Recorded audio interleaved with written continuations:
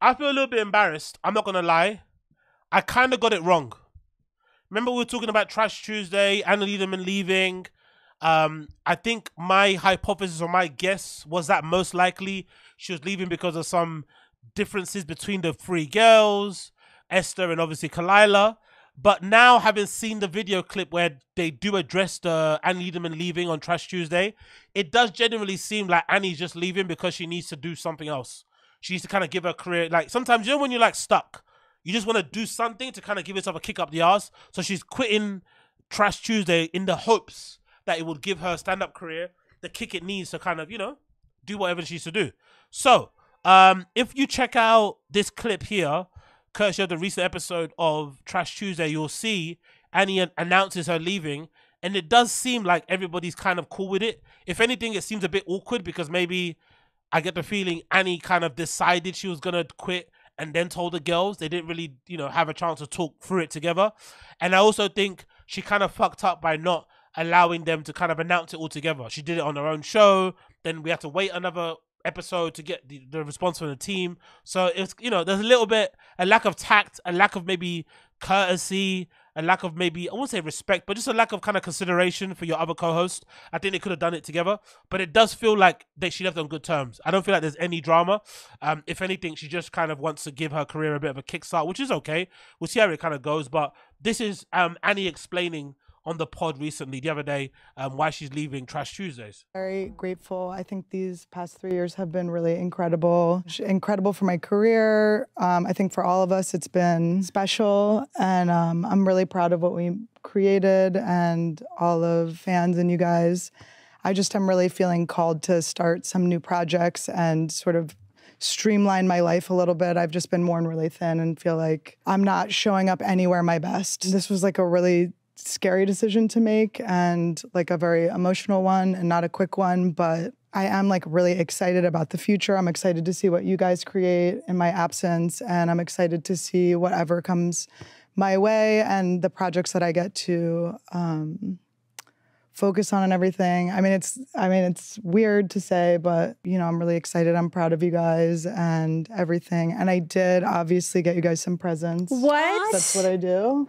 I didn't get to wrap them in time, but Khalya's yours is still in this. Yours isn't as good, but That's such a sad yours, one. but it's like yours is just so good. I love things in Amazon bags. What is it? This is a Cudio. It's a dog leg brace, because for all of your future draggy leg dogs. Oh, this is so sweet. Thank you. And then this is for your goth baby. Oh my God. Oh my God. It's baby Doc Martens. I was biting my tongue when she brought Doc Martens up. I was like, oh. Oh my God. Isn't These are, that by the way, so she won't be cute? able to fit these till she's I know. 20. You can wear them for now. These are You can wear them while you deliver. For sure. These are Aren't so, they so funny and cute? cute. Thank you, Annie. And obviously, like, it's a crazy situation, like, to be saying goodbye, but like, you know, just what you said, it's like, I am so grateful for what we've all done the last 3 years. Yeah. I think it's like literally just magical, and millions of people start podcasts. You have no idea what's going to happen. And the fact that we've been able to do so much and impact so many people and have so much in common, and then all of us have so much not in common. Yeah. It's just been really fun. And we support you, like, in whatever endeavors you do. We'll be rooting for you and we'll be here. And I think it's really exciting. I love, like, you know, obviously we're sad to lose you, but like, I love when someone wants to make a life change. Like, Yeah, a hard pivot is something that I've been raving about. I think that things are not made to last. If you stick to doing just one thing forever, you're not necessarily like growing and reaching like your optimal self.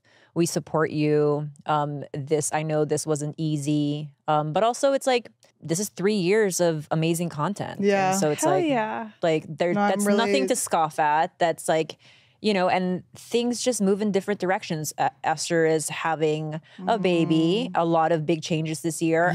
She just found out. Boy, what did you say? You're bitch? pregnant, bitch.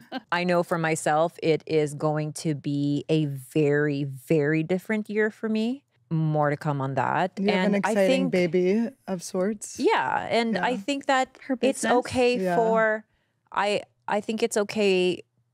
Like, change is okay. People moving on is okay. And we fully support you. And thank you for doing this with us for 3 years. And, you know, I wish you nothing but the best. I hope that you find fulfillment and peace and all the things that, you know, you've always set out to do in this life. And yeah, Annie, congrats to us for doing this for 3 years. I think that's Yeah. So there you have it. Annie has officially left Trash Tuesday. I get the feeling from this episode, they don't really know what she's going to do. So she definitely, I get the feeling she decided that she was going to leave and then just informed everybody else after the fact, but didn't really fill them in on what she's planning to do.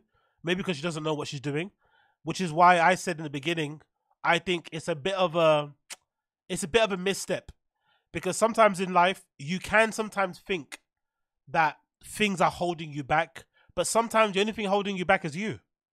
I swear to God.